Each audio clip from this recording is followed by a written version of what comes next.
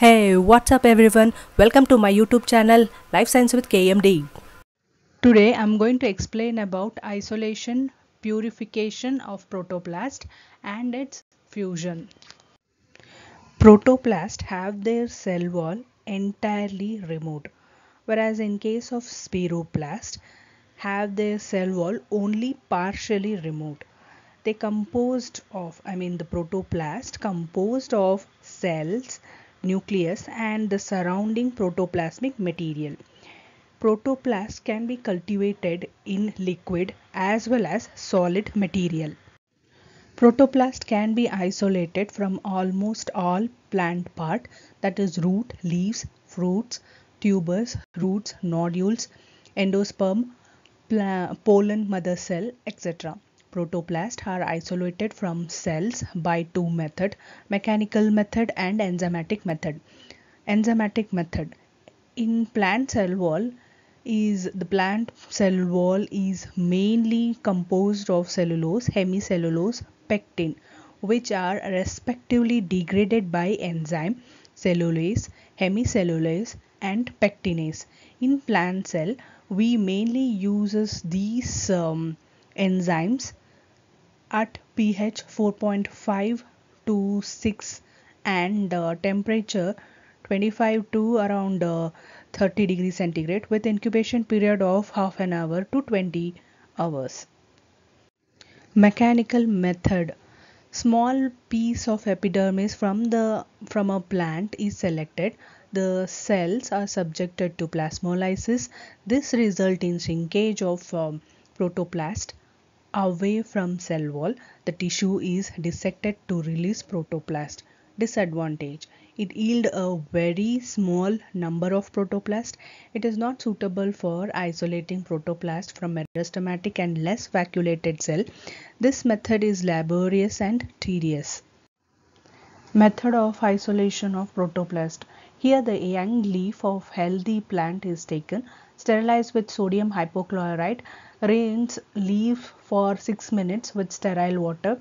Sterilized leaves are taken, remove lower epidermis with forceps, place stripped surface of leaf in contact with 13% mannitol for 3 hours. Turgid leaf are plasmolysed and protoplast free from the cell wall. Now these leaves having plasmolysed cells are mixed with enzyme preparation. Now this enzyme preparation is a mixture of enzyme containing cellulose, pectinase, protease and lipase, etc. sterilized by a filter. Later one peel of 1 gram leaf mixed with enzyme preparation. Now this peeled leaf with enzyme preparation after incubation for a few hours removes leaf fragment to release the protoplast suspension. Purification of protoplast. Two commonly used methods are sedimentation and washing and floating. Sedimentation. In case of sedimentation and washing, in this method the crude protoplast suspension is centrifuged at low speed at 50 to 100 G for 5 minutes. Intact protoplast form a pellet and supernatant contain cell debris can be pipette off.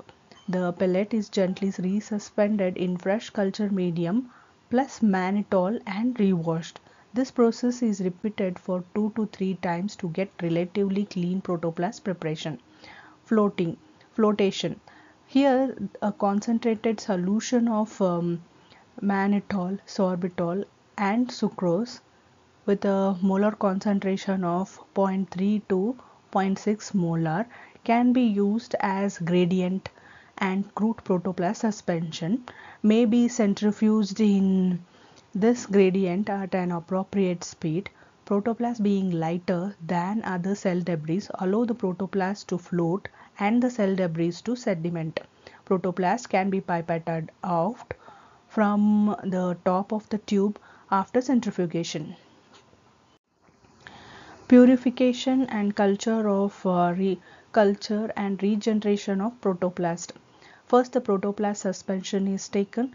It is filtered through nylon mesh with a 45 micron and then centrifuged at 700 rpm for 5 minutes. Repeat it for 3 times and descend. Later, the protoplast is cultured on a medium. Protoplast regeneration takes place, embryogenesis takes place, and plantlet will be formed.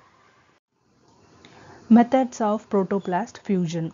Protoplast fusion can be broadly classified into 2 categories: spontaneous fusion, where the fusion through their plasmodesmata takes place. Next is induced fusion, need a fusion inducing chemical. This induced fusion is further divided into 3 types: mechanical fusion, chemofusion, and electrofusion. First, we will learn about spontaneous fusion. During enzymatic degradation of cell wall, some of the adjacent protoplast may fuse to form heterokaryocytes, which is also called as heterokaryons. These fused cells sometimes contain high number of nuclei because of expansion and subsequent coagulation of the plasmodermal connection between the cells. Under induced fusion, first we will learn about mechanical fusion. In this, the isolated protoplasts are brought into intimate physical contact mechanically under microscope with the help of micromanipulator and perfusion micropipettes. Next is chemofusion. Several chemicals have been used to induce protoplast fusion such as sodium nitrate, polyethylene glycol, calcium ion. Sodium nitrate treatment. Isolated protoplast exposed to mixture of 5.5% sodium nitrate in 10% sucrose solution. Incubation carried out for 5 minutes at 35 degrees centigrade followed by centrifugation. Protoplast pellet kept in water bath at 30 degrees centigrade for 30 minutes, during which fusion occur. Next is the treatment with calcium ion at high pH.